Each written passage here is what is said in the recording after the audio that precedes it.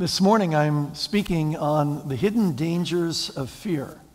And I want to begin by reviewing with you three types of fear. First of all, there's holy fear. This is a reverence for God and awe of God, our Creator, Savior, and Lord. Proverbs 9:10 speaks of this when it says, "The fear of the Lord is the beginning of wisdom." So this is a good fear, a godly fear. Here is Oswald Chambers' famous daily devotional, "My Utmost for His Highest." And in it he writes, "The remarkable thing about fearing God is that when you fear God, you fear nothing else. Whereas if you do not fear God, you fear everything else." A second kind of fear is self-preserving fear. This is the God-given instinct to run from danger, avoid an accident, or protect ourselves and those we love. This is another good form of fear. And I'll give a few examples of this in our message coming up. The third kind of fear is slavish fear. These are contrary to God's will for us. They enslave us with ridiculous phobias. They set us up for abuse and addiction, and they eat away at our sense of security. This is the wrong kind of fear. Now, in our passage today, 1 Samuel chapters 19 through 22, we find 4 lessons about slavish fear from David's experience. Here's lesson number 1. It's difficult to manage our fears. We start in 1 Samuel 19, verses 9 and 10. "An evil spirit from the Lord came upon Saul as he was sitting in his house with his spear in his hand. While David was playing the harp, Saul tried to pin him to the wall with his spear. But David eluded him as Saul drove the spear into the wall. That night, David made good his escape." Okay, this was self-preserving fear, the God-given instinct to run from danger and protect yourself. There's nothing wrong with this kind of fear. Now we go to verses 11 and 12. "Saul sent men to David's house to watch it and to kill him in the morning. But Michal, David's wife, warned him, 'If you don't run for your life tonight, tomorrow you'll be killed.' So Michal let David down through a window, and he fled and escaped." Again, this is self-preserving fear. Nothing wrong with it. But in the next chapter, David is going to begin to show slavish fear. Now for us, life is a lot like walking a tightrope. And on both sides of the tightrope, you've got fear. If you fall off on this side, you fall into the arms of God. And this is the good, holy fear, the fear of the Lord, which is the beginning of wisdom. But if you fall off the tightrope on this side, you fall into slavish fear. It is never God's will. It's always an enslaving thing, and God doesn't want us to be enslaved to things and addicted. For the last 3 years, our son Tommy has been a member of the California Highway Patrol. And when he first started serving, and this was true all 3 years, he was on the graveyard shift. So he was on the job all night long, like until dawn. He told me over the phone that every night he goes at least 100 miles an hour chasing some speeder. Now also, almost every night, in recent months, I've seen on TV these stories of peace officers who shoot somebody they have no business shooting, and how the public is growing, against peace officers and that kind of thing. So I fear, first of all, for Tommy's safety. And then I also fear for the public image that he has as a peace officer. And so the point is, I can testify that I very easily slip into slavish fear, and it's difficult for me to manage. So how then are we supposed to be good tightrope walkers? Well, you know the obvious things. Be in the Word a lot, cultivate a life of prayer, live in a spirit of dependence on the Lord Jesus Christ. And here's a good one.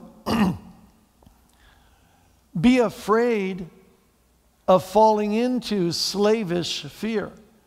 Ironically, one of the best safeguards against slavish fear is to be afraid to fall into that, to be afraid of dishonoring God.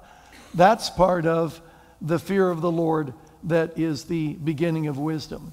Now, these safeguards I'm talking about are all disciplines.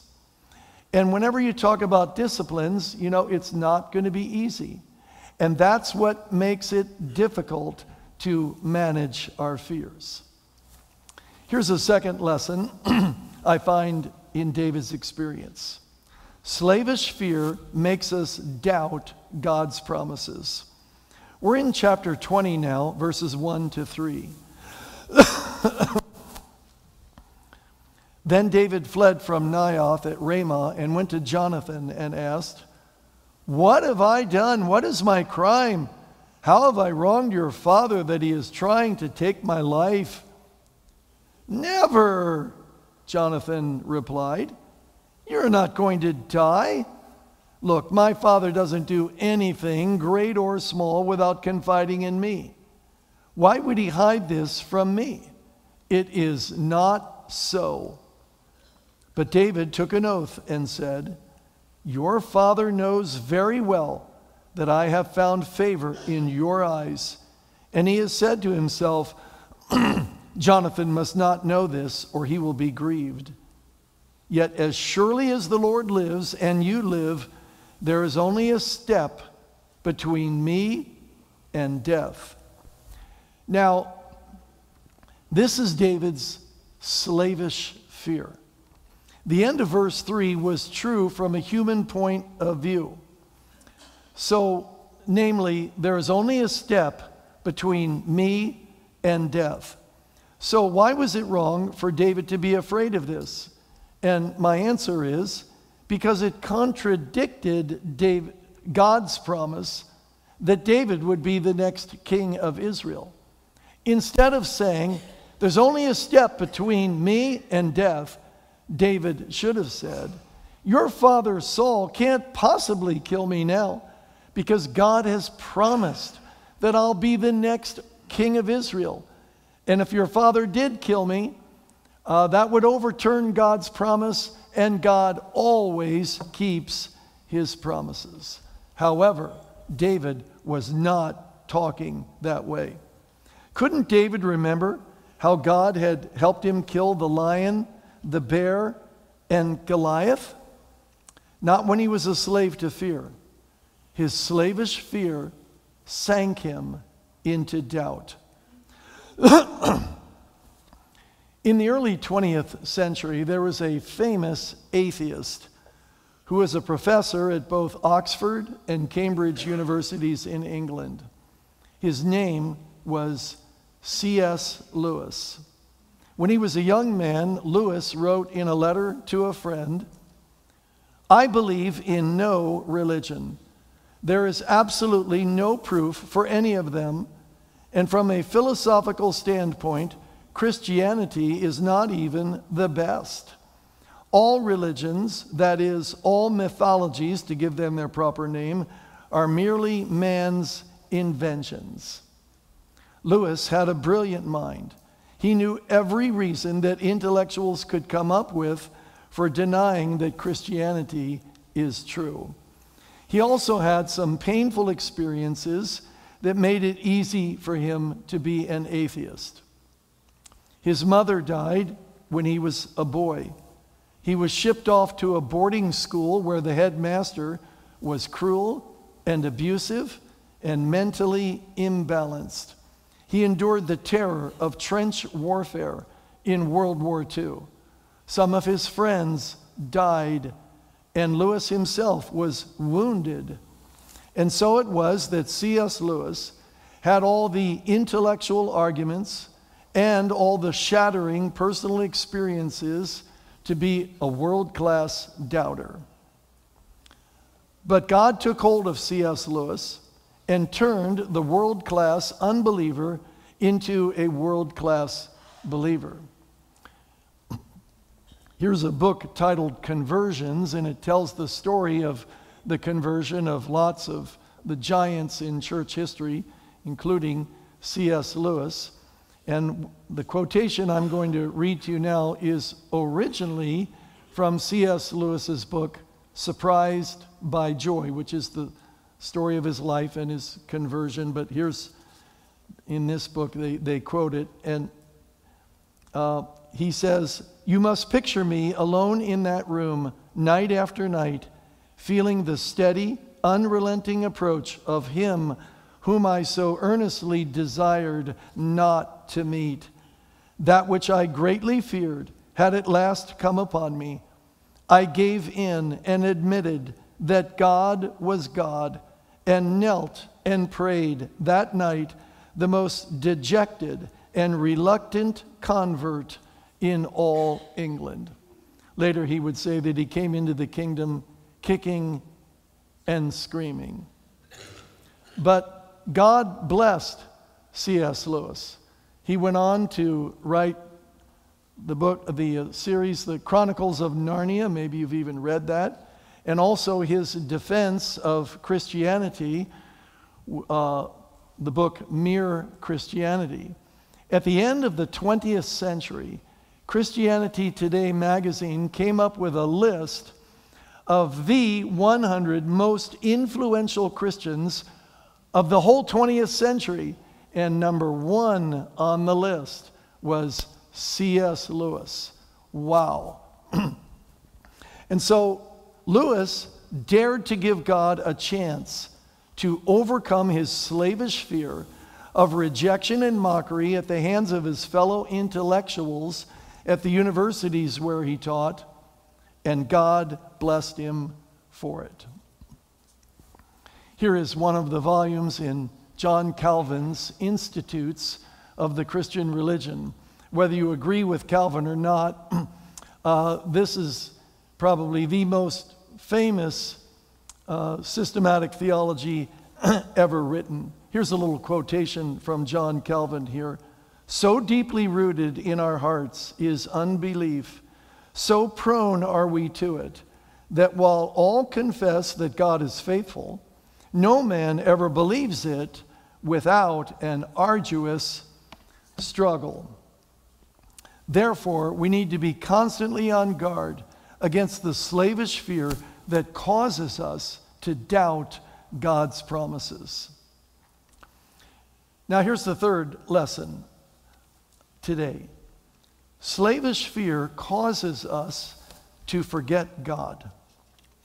In verses 5 through 7 of chapter 20, we read, "So David said," and here he is speaking to Jonathan, the son of Saul, "Look, tomorrow is the new moon festival, and I am supposed to dine with the king. But let me go and hide in the field until the evening of the day after tomorrow. If your father misses me at all, tell him, David earnestly asked my permission to hurry to Bethlehem, his hometown, because an annual sacrifice is being made there for his whole clan. If he says, 'Very well,' then your servant is safe.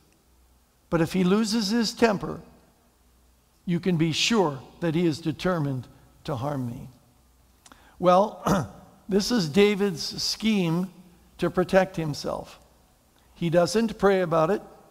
He even asks Jonathan to lie to his father, by saying that David is off to Bethlehem when that wasn't true? Where is God in David's speech?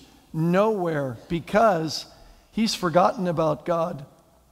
David has the opposite attitude from the attitude he had when he faced Goliath. And he said in 1 Samuel 17-37 to Goliath, "The Lord who delivered me from the paw of the lion and the paw of the bear will deliver me from the hand of this Philistine." He didn't say that to Goliath, but about him. David should have told Jonathan here in 1 Samuel 20, "The Lord who delivered me from the lion and the bear will deliver me from your father Saul." But it seems that David has forgotten all about the Lord. When David went out to fight Goliath, he told the giant, "The battle is the Lord's," 1 Samuel 17:47. But he couldn't say that about this battle with Saul. Instead, he made it his own battle, and he left God behind. This is slavish fear. The Lord wasn't in David's mind here. Every fall, Mary and I go to Hume Lake for the annual Pastors and Wives Conference. And years ago, we heard the following story from the speaker, who was Howard Hendricks. Now, Howard Hendricks was a professor at Dallas Theological Seminary. And as he told this story, I copied it down in my notes to make sure I could remember it and so forth. And here's how the story goes.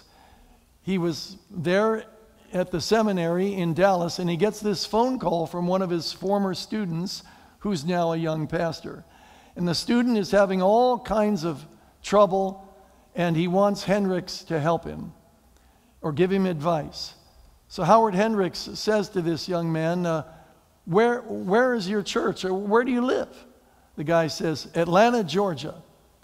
Hendricks says, "All right then, I'm going to ask a favor of you. And before I ask you, I want you to tell me if you will do me this favor." The young pastor says, "Okay, whatever it is, I'll do it." Howard Hendricks says, "Okay, I'm going to call up Charles Stanley, who also lives in Atlanta. He's the pastor of First Baptist Atlanta." And Charles Stanley photo, maybe you recognize him from television. He's got for years, he's had a ministry on TV. So Hendricks says, "I'm going to call up Charles Stanley and get you an appointment with him. And you got to go see him." So the young pastor goes in and he meets Charles Stanley and he tells him his issues and so forth. Charles Stanley's first question is, "How is your prayer life these days?" And the young pastor says, "Practically non-existent." Stanley replies, "Then you need to repent of the sin of pride." The young pastor says, "Explain to me, how does pride come into it?" And Stanley says, "It is a mark of pride when you think you can do supernatural ministry in your own strength without the help of God." Wow. Forgetting about God. That's what slavish fear causes us to do. And Stanley's advice is good not just for pastors, but for all Christians. We can't really make any impact in this world if we put God on the shelf, forget about Him, fight our battles in our own strength, and just try the hardest that we can to do the right thing. Now, maybe it's a fear of failure that makes us stumble into that pit, or it could be a fear of what people will think of us if we just surrender to the Lord and rely on Him and confess that we can't do this in our own strength. But however you slice it, it's slavish fear, and it's never God's will for us. Now for our fourth and final lesson here today. Slavish fear is a sin that hurts other people. As a sin, Slavish fear is something Jesus died for on the cross. He shed his blood to wash this sin away. And it's not a self-contained problem. It inflicts harm on other people. Here's how we see that beginning in chapter 21, verses 1 to 3. David went to Nob to Ahimelech, the priest. Ahimelech trembled when he met him and asked, "Why are you alone? Why is no one with you?" David answered Ahimelech the priest, "The king charged me with a certain matter and said to me, 'No one is to know anything about your mission and your instructions. As for my men, I have told them to meet me at a certain place. Now then, what do you have on hand? Give me 5 loaves of bread or whatever you can find.'"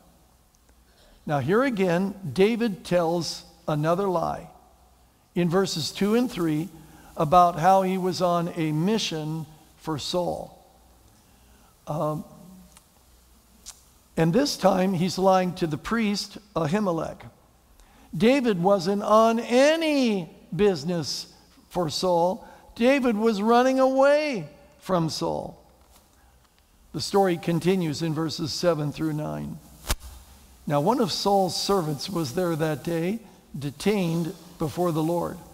He was Doeg the Edomite, Saul's head shepherd. David asked Ahimelech, "Don't you have a sword or spear here? I haven't brought my sword or any other weapon because the king's business was urgent." There he is lying again. The priest replied, "The sword of Goliath the Philistine, whom you killed in the valley of Elah, is here. It is wrapped in a cloth behind the ephod. If you want it, take it." "There is no sword here but that one." David said, "There is none like it. Give it to me." Now back in chapter 17, David refused to wear Saul's armor because it was too big for him. But here he takes Goliath's sword, which is even bigger. All he really needed were his 5 smooth stones and his slingshot, but he's trusting now in a worldly weapon. The story continues as we flip ahead into chapter 22 now, verses 1 and 2. David left Gath and escaped to the cave of Adullam. When his brothers and his father's household heard about it, they went down to him there. All those who were in distress or debt or discontented gathered around him, and he became their leader. About 400 men were with him. These 400 men were looking for a fight and someone to lead it. Saul, as their king, should have made them feel secure, but he made them feel crushed with stress and unfair conditions. Saul was a terrible leader, and he went on to accuse his leaders of committing treason against him. This is in verse 8. Here's Saul speaking to his leaders. "Why have you all conspired against me? None of you is concerned about me or tells me that my son has incited my servant to lie in wait for me." Saul is paranoid. He thinks the whole world is against him, and neither of Saul's accusations that he makes here is true. Jonathan had not conspired against his father, and David had not been lying in wait to kill Saul. Fear can make us distrust the people who love us the most. So here's Saul. We kind of expect him to be in slavish fear. But nonetheless, he's showing us the principle of slavish fear. Now we read in verses 9 through 12. "But Doeg the Edomite, who was standing with Saul's officials, said, 'I saw the son of Jesse,'" that's David, "'come to Ahimelech at Nob. Ahimelech inquired of the Lord for him. He also gave him provisions and the sword of Goliath, the Philistine.' Then the king sent for the priest Ahimelech and his father's whole family, who were priests at Nob, and they all came to the king. Saul said, "Listen now, Ahimelech." "Yes, my lord," he answered. "Here's the priest, Ahimelech. He doesn't have a clue that anything is wrong." We continue. Saul said to him, "Why have you conspired against me, you and the son of Jesse, giving him bread and a sword and inquiring of God for him, so that he has rebelled against me and lies in wait for me as he does this day?" Ahimelech answered the king, "Who of all your servants is as loyal as David, the king's son-in-law?" So he's disagreeing with Saul. "The king's son-in-law, it's your own son-in-law, captain of your bodyguard, and highly respected in your household. Was that day the first time I inquired of God for him? Let not the king accuse your servant or any of his father's family." So here we get the first inkling that Ahimelech, it's his first inkling. He's learning that David has pulled a fast one on him. And so Ahimelech tells Saul in verse 15, "Your servant knows nothing at all about this whole affair." Absolutely true. He didn't know what David was up to on this. Ahimelech had not done anything intentional to hurt Saul, but Saul was about to slaughter him. We read in verses 17 through 19. Then the king ordered the guards at his side, "Turn and kill the priests of the Lord, because they too have sided with David. They knew he was fleeing, yet they did not tell me." But the king's officials were not willing to raise a hand to strike the priests of the Lord. The king then ordered Doeg, "You turn and strike down the priests." So Doeg the Edomite turned and struck them down. That day he killed 85 men who wore the linen ephod. He also put to the sword Nob, the town of the priests, with its men and women, its children and infants, and its cattle, donkeys, and sheep. Wow. Now later, David confessed to the son of the priest Ahimelech that he, David, was responsible for that slaughter that took place that we just read about. This occurs in verses 22 and 3. Then David said to Abiathar, this is the son of the priest Ahimelech, who has already been slaughtered, "That day when Doeg the Edomite was there, I knew he would be sure to tell Saul, 'I am responsible for the death of your father's whole family. Stay with me, don't be afraid. The man who is seeking your life is seeking mine also. You will be safe with me.'" So not only did David's lie lead to the death of the priests, it also put the son of the priest in danger of losing his life. And so it is, the lesson comes back again, that our slavish fear is a sin that hurts other people. Well, our series on David is called Become a Person After God's Own Heart, because that's what the Bible calls David. And today we've learned that being a person after God's own heart means not giving up in our spiritual battle against slavish fear. So then, by way of action steps, here are 2 things you can do to take positive action against slavish fear. Number 1, identify your slavish fear. Now, earlier I said, I shared about my fears for our son Tommy in the highway patrol. It turns out that after 3 years of serving with the highway patrol, he withdrew. He's no longer in that job. He now has a much safer job. It's a nice job, and it's safe, and I don't worry about him in his job anymore.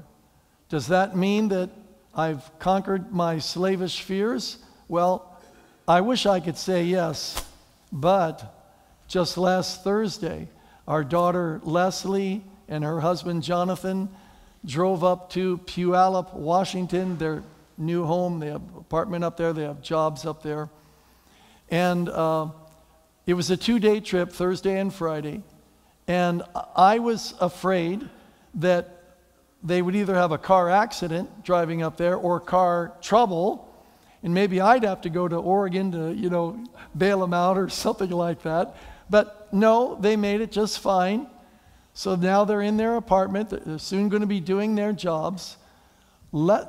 Jonathan has a management job, but Leslie's job is going to be to walk around neighborhoods, ring doorbells, and take political surveys.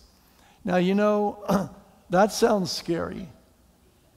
For a young lady all by herself to be ringing strangers' doorbells, who is that inside? So I'm afraid of that. I also admit that I fear that Jonathan could have a recurrence of his cancer that he had a year ago. He's cancer-free now, but this is something that I struggle in my worries about. And so I kind of feel like as long as I'm alive, I'm always going to be wrestling with slavish fear. Now, your slavish fear, it's probably something, totally different, but okay, maybe it is you think that God doesn't love you, or that he hasn't really forgiven you, even though you asked him to forgive you with your faith in Jesus Christ, but you're afraid that, I don't know if he really forgave me. Or that God is against you, or that you'll never enjoy God's best plan for your life. Whatever your slavish fear is, identify it. And then the second action step is this: trust God, conquer your slavish fears. Here's a book written by Craig Brian Larson, and in it, he tells a story of Juan Carlos Ortiz. Juan Carlos Ortiz is, something of a famous pastor. And Ortiz tells the story of how he was once talking with a trapeze artist. And the trapeze artist was talking about the net underneath the trapeze. And he says, yeah, it's really there so we don't break our neck. But then he quotes the trapeze artist as follows: the net also keeps us from falling. Imagine there is no net. We would be so nervous that we would be more likely to miss and fall. If there was no net, we would not dare to do some of the things we do. But because there is a net, we dare to make 2 turns. And once I made 3 turns, thanks to the net. And then Ortiz made this observation of that: we Christians have security in God. When we are sure in his arms, we dare to attempt big things for God. We dare to be holy. We dare to be obedient. We dare because we know the eternal arms of God will hold us if we fall. Amen. That's our security net against slavish fear. We're going to conclude our worship service this morning coming to the Lord's table and celebrating communion. In my message, I think it was point 3, I identified slavish fear as a sin. And at communion, we get reminded of the forgiveness of sins and how it was accomplished for us by Jesus, namely by his death on the cross, when he let his body be nailed to the wooden cross, and when he allowed his blood to flow as it were, it flows down and falls on our sins and washes them all away. And that's what the two elements in communion represent. The bread symbolizes the body of Jesus, and the cup symbolizes the blood of Christ that was shed for our forgiveness. So this morning, as you partake of the bread and as you drink from the cup, let it be a testimony to yourself and to others too here today that yes, I need Jesus. I'm depending on Jesus. I'm not going through my life alone on my own power and credit and so forth. But it's all about Jesus.